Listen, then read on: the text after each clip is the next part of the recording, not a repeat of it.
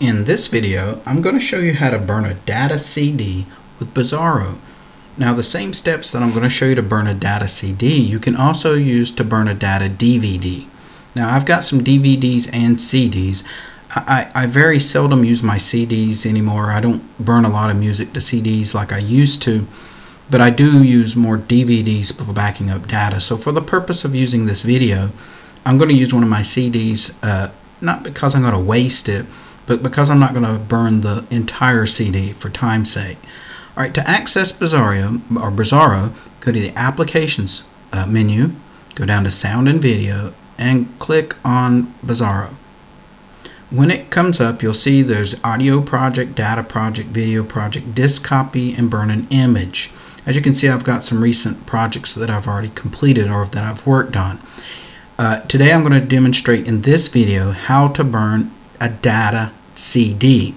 Same thing can be used to burn the DVD as well. You can go to Project, New Project, and you can burn your data DV as well. Now, in my other videos, you probably heard me say that when you're finished, you can burn a jewel case. Like if you got a plastic case that you're going to put your CD or DVD in, you can label the contents of what it's on by labeling the back of your case or the front of your case. There is a feature where you got a cover editor. Now, I'm not going to demonstrate the cover editor in this particular video, but this Brasero does have the feature of creating yourself a cover so that you can print it out to put in your case so that way it looks more professionally when you store them away. Alright, let's go ahead and start creating ourselves a data project. Now, if you look, I've already got a folder open. Now I can close it and show you where it's at, but the data that I'm going to save is I used to teach, and I used to keep a lot of information on my computer scattered about. So I put some assessment files. These are some videos, not videos, these are some vocabularies and some worksheets and PowerPoints and things that I did for my students in an assessment that I downloaded from the North Carolina Department of Education or instructions to help my students prepare for the final exam. I also have my assessments that I've created. I taught social studies and science. I taught more science than social studies. But as you can see, here are my 9 tests that I usually give to my students throughout the year. Now, I only have these 9. These are not the only 9. I do create different test 1s, test 2s, test 3s, and all the way to test 9. But usually I give 9 tests throughout the whole school year. You know, there's 9 weeks in a quarter, and there's 4 quarters, so I don't really give a lot of tests. You know, a lot of other teachers and their subject gives tests too, so I don't want to burn students out with tests. So I think 9 is a good number where I can assess them on their points. Then as it gets closer to taking the final exams, I do have some final exam practice. Now, I've got multiple ones, not saying that they do them all. You know, I might give one class this practice, another class this practice, so they can't share answers. And the same thing about my assessments on my test. You know, I've got other folders where I have different test ones that are rocks and minerals. Sometimes students get clever and they might ask other students what was on the test from other classes. So I do mix it up from time to time on the tests that I have. But if you look, these are actually PDF files that I've created that are assessments. I've created them in Microsoft Word. That's what we had at school, and that's what I had on my computer at the time.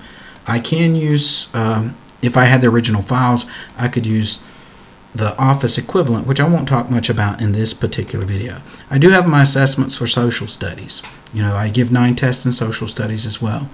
So I'm going to back up these assessments onto my blank CD. Let me minimize this. I'm going to go to create a data project. Now, a data project is the contents that I'm backing up from my computer will be the same contents that's on the CD. Unlike the audio, where I'm converting it to a format that I might have MP3 files on my computer, but yet it will convert it to a format that a CD player would play the audio.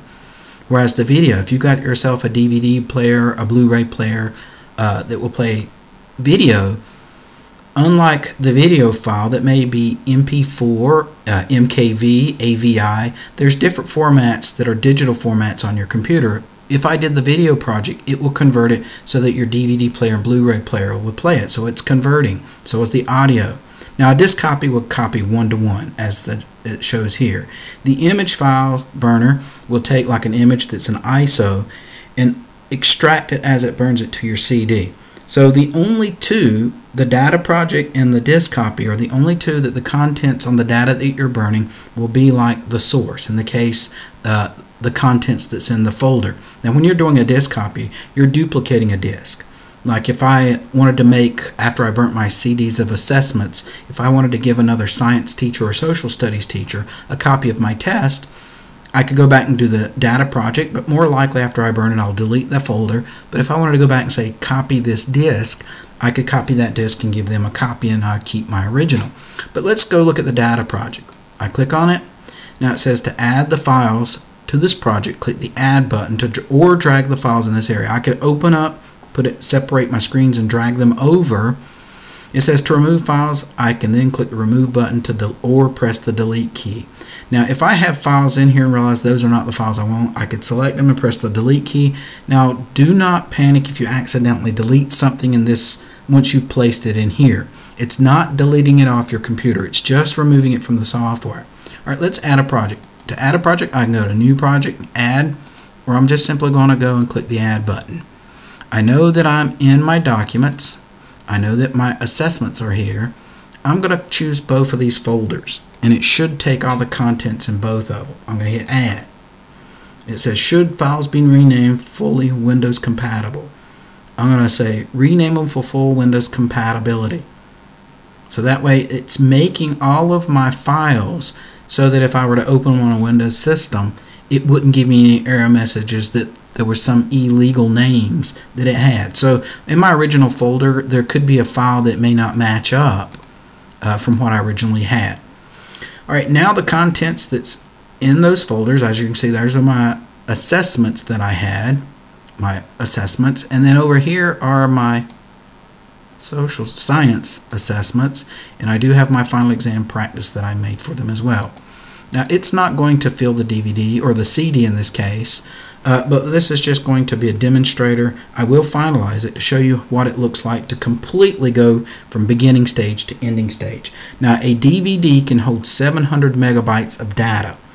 I am only using 11 megabytes of data. So as you can see, it can hold actually over 700.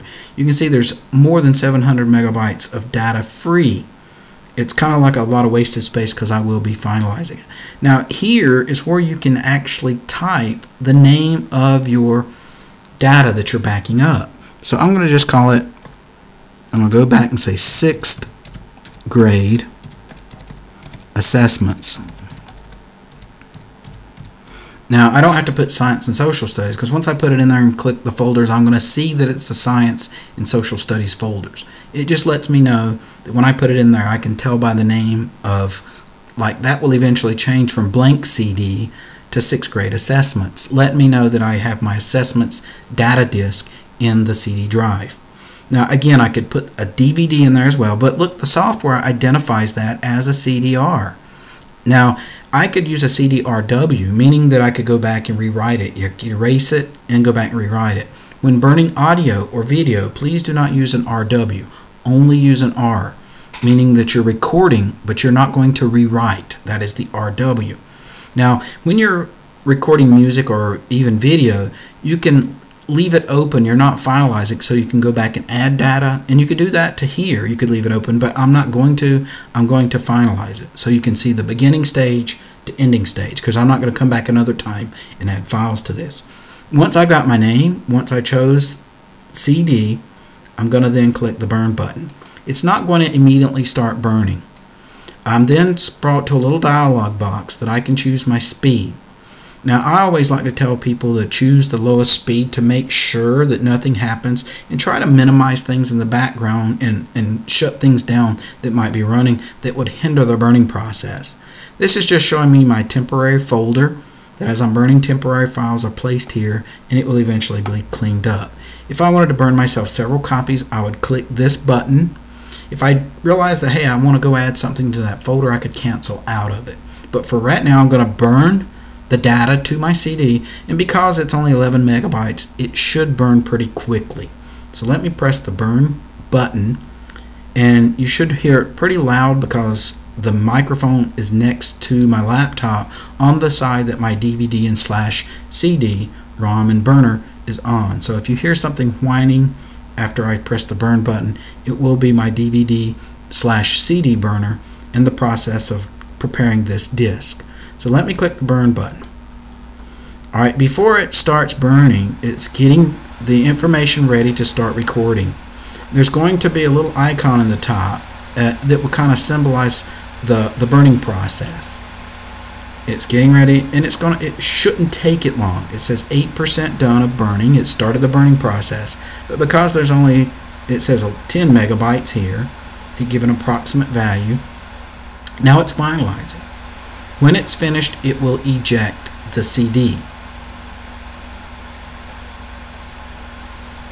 Now, as I said in other videos, if you watched them before this one, just because it says burning CD is 100% done or completed, that doesn't mean you can reach down and take it off, because right now it's finalizing your CD.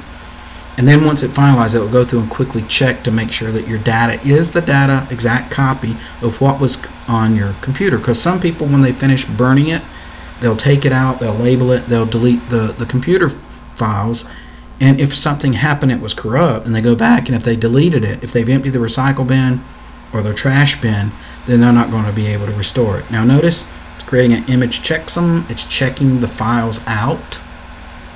Once it completes, it will eject the medium and let you know that it was successful. And as you can see, the data CD successfully burned.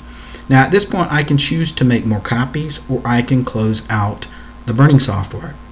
Now I'm going to close out this burning software as well. Now to show you, I'm going to reclose my CD-ROM drive, and the icon that disappeared that said blank CD, notice it should pop up with the name of the contents that's now on the CD.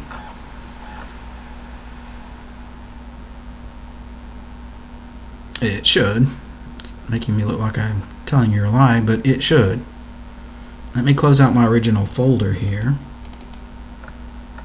Oh, it's reading. There it is. 6th grade assessments. So now where I used to have a blank CD, I now have 6th grade assessments, and I can double click on that, and I have 6th grade science and 6th grade social studies. If I click into them, I have my assessments that I made, my tests, and here's my final exam practice. It says MSL practice, meaning measure student learning. That's what they called them here in North Carolina, and I think they're only calling now final exams. Here's the social studies assessments that I created, and it successfully backed them up. I'm not going to open every one, but I will pick one from each. Here's the test that I created for ancient Egypt and Kush. So that's one of the tests in the social studies. I will go back to my assessments and try one for my science. I'll choose photosynthesis and plants responses. And it looks like it was successful, and I knew it was because it came up and told me it was successfully burned.